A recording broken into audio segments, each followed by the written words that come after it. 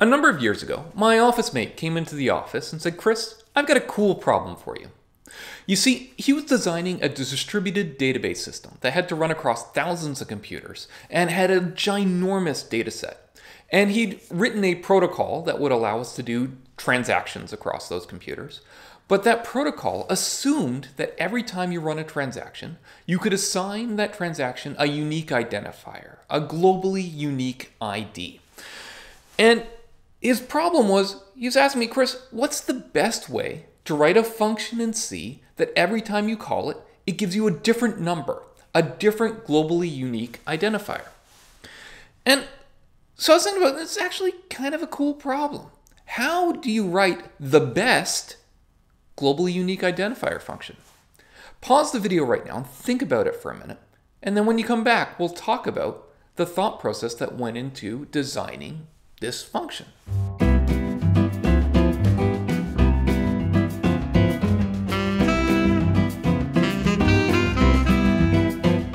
So the first thing you're thinking about is, well, what exactly is a globally unique identifier? Well, it's a number which is unique. It seems pretty obvious, but by unique, I mean is every time you call this function, it will never ever generate the same number, not on the same computer, not on a different computer, not for the entire lifespan of your system, so that you can use it to uniquely identify your transactions. And so since it has to be unique through all of time, your first intuition might be, well, cool, well, I'll just use time for this. So maybe I could call get time of day. And then every microsecond, I'll have generated a new globally unique identifier from get time of day, and I'll never get a collision there, right? Well, that might actually work if you only have a single computer, but what if you have 1,000 computers or thousands of computers? You might accidentally call the function at the same time on two different computers. So we need a way of telling apart those IDs that come from different computers, so we need to mix into this somehow the identity of the computer. And the identity of a computer can be something simple like its IP address. Maybe you could use an Ethernet card hardware address, or maybe even a CPU serial number. But the basic idea is if you concatenate the identity of the computer with the time of day, microseconds since the epoch, it should never repeat, right? Well, there's actually at least one other problem with this. One is, what if you invoke this function twice in the same microsecond? Well, then you need something to disambiguate that. Maybe you add some more bits with a counter that you increment every time you call the function so that it can't have a conflict across a single microsecond. So that might solve that problem. But then there's one other problem, which is time doesn't always go monotonically forward on computers. If you're using NTP and your computer's clock happens to skew too far, then NTP will just roll your clock backwards to set it to the correct time. So you need to account for that and maybe modify your NTP to do a gradual rollback backwards and not ever do a sudden change in time. Okay, so now we've got a solution that works. And the question is this the best solution for generating a globally unique ID? Well, you might ask yourself, how easy is it for a computer to generate the time of day with get time of day? And if you start looking at it, you'll notice that it's not actually the fastest function call in the world. So maybe we want to do something more efficient. What can we do that's more efficient? Well, we already talked about just incrementing a counter. So how about every time you call the unique ID function, it takes the machine ID and then just reads a memory location, increments it, and says, this is your new ID. Will that work? Well, yeah, that will generate unique IDs. And as long as your counters are big enough, they'll never repeat themselves for the lifespan of the system. But what happens if your computer reboots? If your computer reboots, the counter resets to 0 again, and then you might get repetitions. Well, that's not good. So what we need to do is we need to somehow store that counter across a reboot so that we don't reuse a counter. And so we could write our counter to disk. But if we wrote our counter to disk, every time we invoke the function, it would be slow because we'd have to wait for a disk write to complete, and disks are slow. Flash is faster, but it's still not as fast as RAM. So we need something better. And so what we could do instead is say only every 1,000 or 10,000 or 1,000,000 invocations of this function, We write to disk what our unique ID is. And then when the computer reboots, we just read it off of disk and initialize our counter to the last thing stored plus 1,000 or plus 1,000,000, whatever our increment is. And now we've got a solution that works pretty well.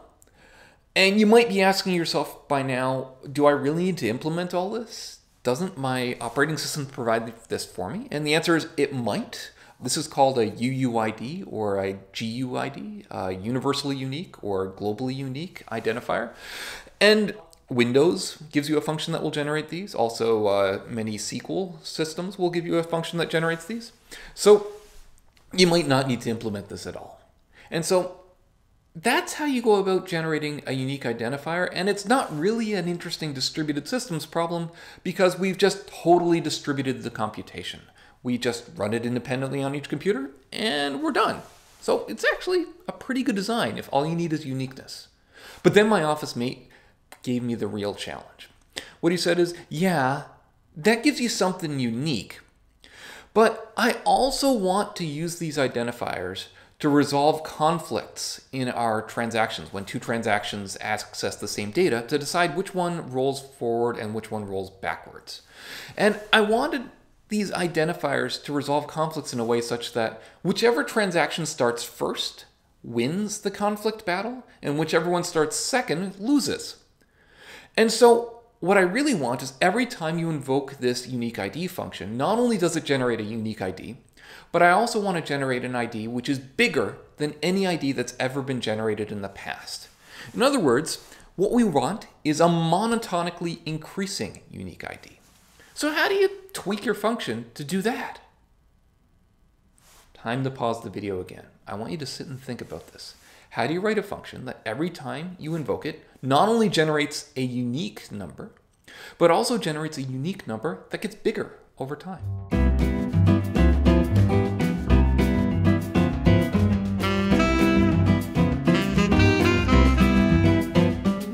Welcome back again. And so at this point, you're probably thinking to yourself, well, you mentioned time again. Why not tweak our solution to use time again? And instead of having the machine ID first and then the time, let's swap them around. We'll just say, put the time first and then the machine ID. And then over time, your time gets bigger. The machine ID will make sure that it's unique and problem solved, right? Yes, but that doesn't guarantee that when I call this function 2 times on 2 different computers, that the second one will have a bigger ID than the first one. And the reason is because for it to guarantee that, our clocks on the various computers need to be perfectly synchronized. And anytime they skew at all, as clocks tend to do because synchronization is hard, you might not generate monotonically increasing IDs. So time would require us to get really accurate clock synchronization. Do we really want to try and solve the problem of clock synchronization? I don't want to because it's just really hard. So maybe we can come up with a solution that doesn't synchronize the clocks. Well, if we're not going to synchronize the clocks and we want them to get bigger over time, the machines need to talk to each other somehow. Why not just have a single server that runs in our cluster, and that server generates an ID whenever you ask it for an ID. It can then run the same code that we had before, which is an incrementing counter and writing to disk periodically, and you're great, right? Well, that would work. It might be slower than our previous solution because it requires a network round trip to generate an ID, so we'd have to deal with that. It also has the problem of that machine. If it ever fails, we need to back it up somewhere. So we can't just save to local disk the ID. We need to save to more than one disk on more than one computer, or maybe save to a networked file system. But, you know, we can work it out. We can have automatic failover. We can load, wait, can we load balance? Can we have more than one server handing out these IDs at the same time? Well, maybe. That's actually an interesting question. If we have 2 servers and you go to one of the 2 random servers and ask for a unique ID, will it be able to generate an ID that's bigger than any that's been generated by any server in the past? Well, no, not without asking the other servers first. So can't distribute it that way. Maybe we can create a tree-like distribution. Maybe we can make it so that When you ask the leaves of the tree, it goes up to the root to make sure it's getting the biggest one, but then every request you send to a leaf would end up in a request to the root, and so the root server would be the same as our single server in the first place, so that wouldn't actually be any more efficient, because it would just generate a lot more network traffic and use more computers to solve the exact same problem. So